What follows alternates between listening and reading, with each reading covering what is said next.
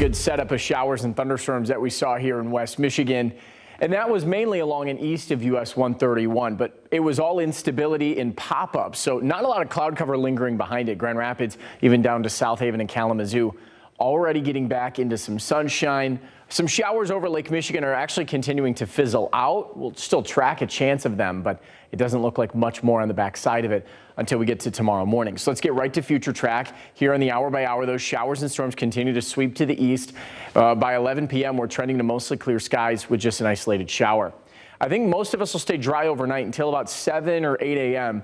Then more pop-ups will come around as the secondary front sweeps through. That's just going to reinforce some cooler air with it. The northwest breeze comes in, and then showers will remain until about noon or 1 o'clock. We'll trend back to mostly sunny skies Saturday afternoon. Going to be a very nice evening here into the first half of the weekend.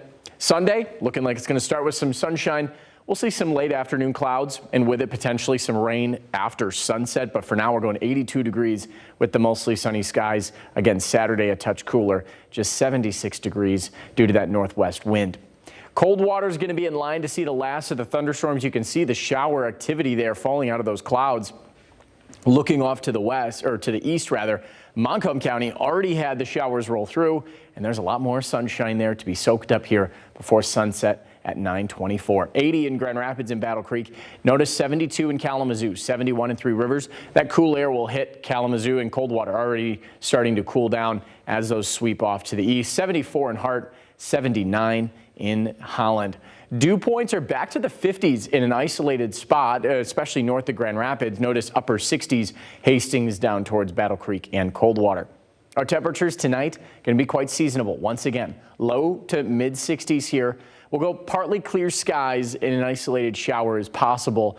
But most of the rain in the morning hours will be focused along the lakeshore and then move inland. So lakeshore communities see the sunshine dominate through the afternoon and evening. Just 1 to 3 foot waves. You could even argue 1 to 2 foot waves as the northwest wind has trended a little bit lighter here as the system is exiting to our east just a little bit quicker. But water temps have rebounded significantly since the start of the work week.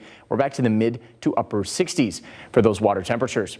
So a nice weekend ahead overall, a little cooler than our seasonable average of 83, but we're back above average Monday. And Monday night and Tuesday morning is our focus for more widespread showers and thunderstorms. Similar to Wednesday, just a slow moving cold front coming in. Second half of the week, much more pleasant weather, low 80s, consistent sunshine, and we're really looking to warm things back up here. We are in a well above average stretch, 80 to 90% into next weekend and beyond. I think we might make a run at our first 90. We haven't seen one of those since the middle of June.